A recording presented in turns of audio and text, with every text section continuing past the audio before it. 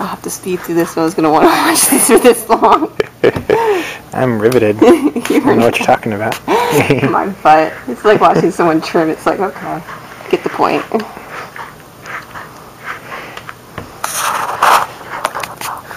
But you gotta get all the air bubbles out. How do you know when to stop? That's just something you just know from practice. When you throw your clay and you find that there's air bubbles in it, you wedge it enough. Right. That's how you know. Also, you can see the air bubbles pop when you're wedging it. Oh.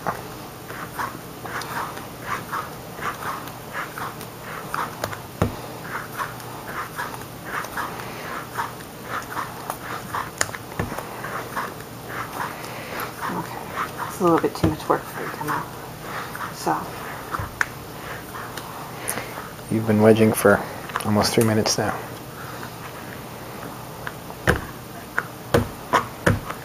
Okay. To the wheel.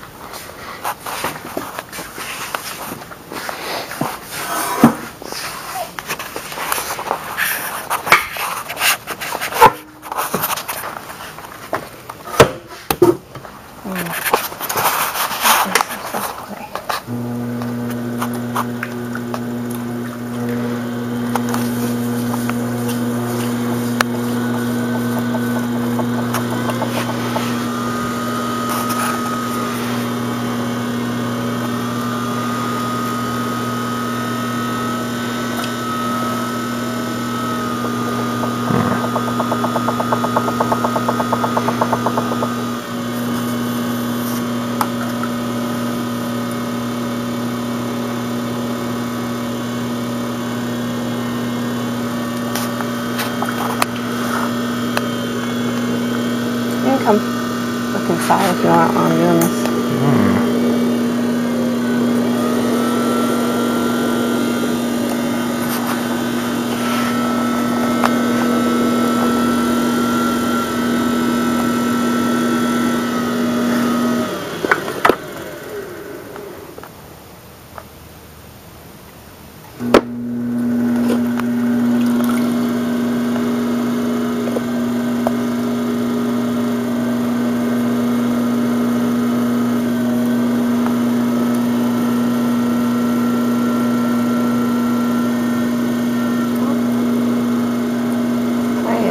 Mushy, so I don't know how tall I'm going to be able to make it.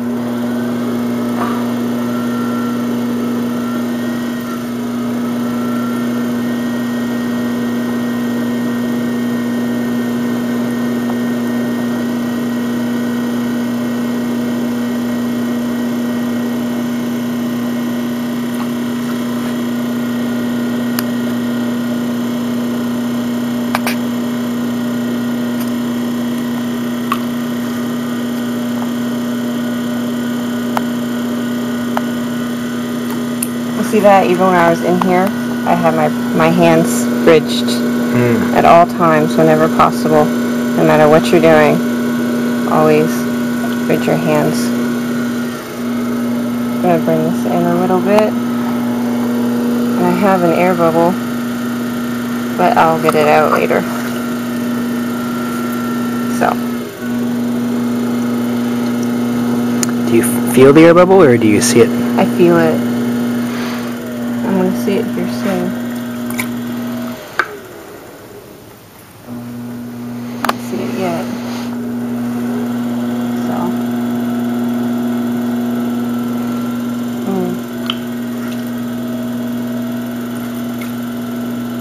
So, in order to keep it tall and keep it from flopping out, I'm continually bringing the top in.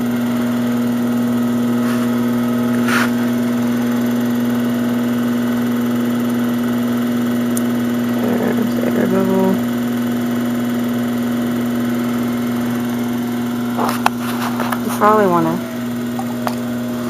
more of this angle instead of overhead at some point. There it is. see ya. See, there it is. I think there's another one in here too.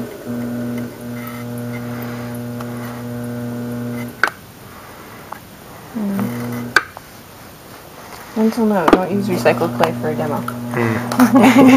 You're doing great.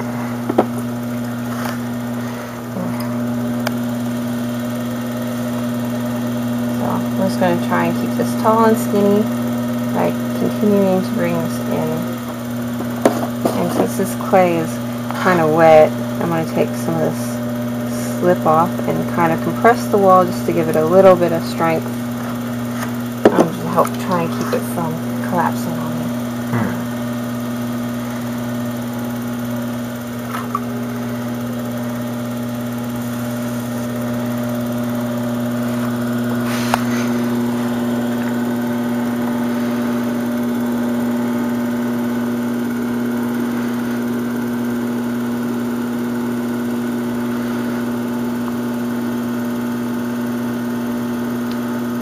So we're getting some good height.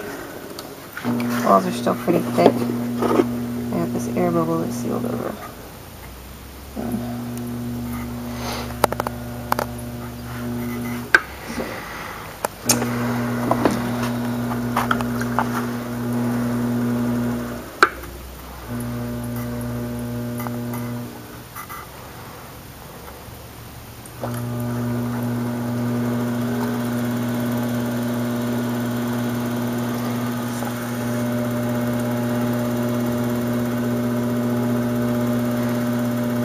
Starting to get a little wonky on me.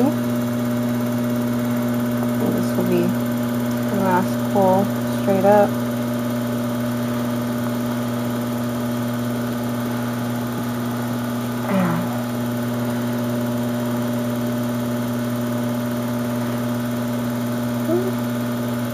So let's just recenter that top. It's getting away from me.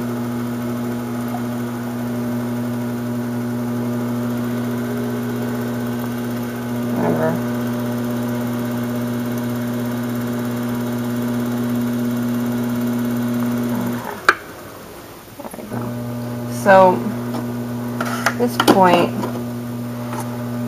I probably switched to harder clay. At this point, though, in this particular piece, what I'm going to do is I'm going to shape the bottom, and then I'm going to create the neck. Now, it's important to pretty much have your bottom done when you do the neck, because you won't be able to get your hand back in there. It's important not to get too much water on the inside before you start making your neck. Now, when you do your neck, you're going to apply some pressure down on the bottom, and it'll kind of make your form widen out a little bit. So you'll want to not exaggerate your form too much. So, this is a pretty thick piece.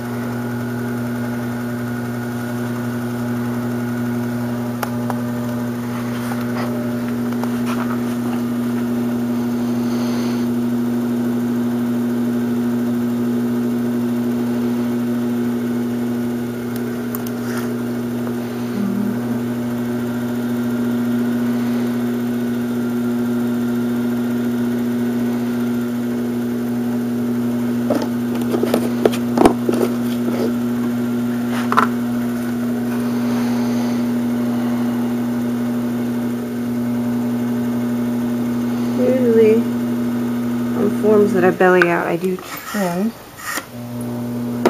the bottoms.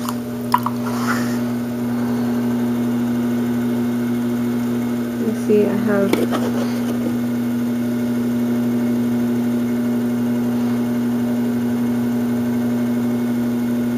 you go. So I have a nice bottom shape there. So my shoulder is going to start about here. Now, as you bring the clay in, it's going to create more height. I'm already starting with an uneven top. And your top will get uneven. You just cut off the uneven part. It's okay. So before you start necking, you just want to make sure that there's no water in the bottom, because once it's in there, it's going to stay in there. And you want to make sure your hands aren't too wet, because because then you'll just get a lot of water in the bottom of your pot. And you'll want to do this part gently, and you don't want to apply pressure down.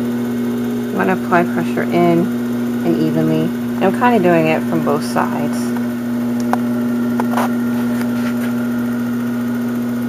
And then as you bring your neck in, the clay will thicken up, and then you can pull a little bit.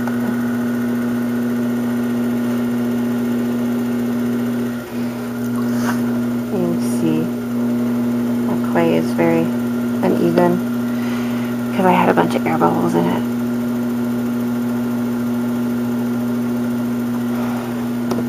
Normally I would not suggest you try throwing big forms with all recycled clay.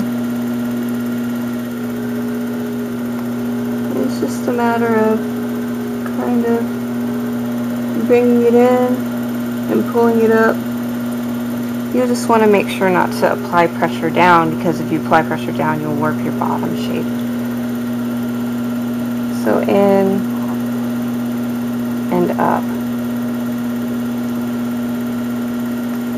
And hopefully you won't have to cut too much off the top so you can keep all your height. And you can see where I popped the air bubbles, it's kind of creating a little wrinkle.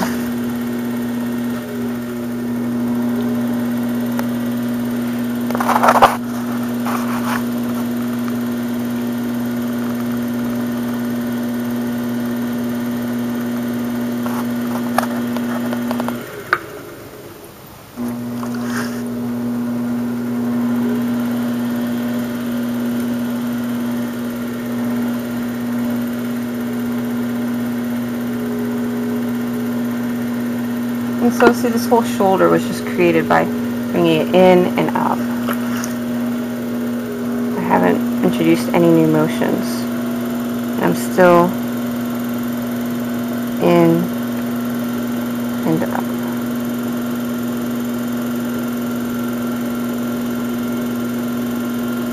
I don't know. I think I can make that a little bit taller and skinnier. Let's see how far I can go.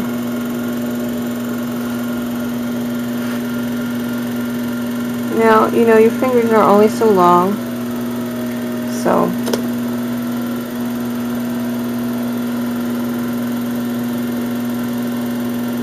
kind of, when you get something you can live with, you think is good for the shape. Just kind of be careful about pressing down and compressing your rim here. You don't want to collapse your shape. And you know, sometimes on my really tall, long, skinny bottles, I actually trim their neck when it's leather hard because I can't get my fingers in there at a certain point. And also it just prevents it from warping when you're working on it. If the neck is a little bit thicker, it's not a big deal to trim just an 1/8 of an inch off. And then I just clean up my form. You want to be careful about this part. You don't want to collapse your form.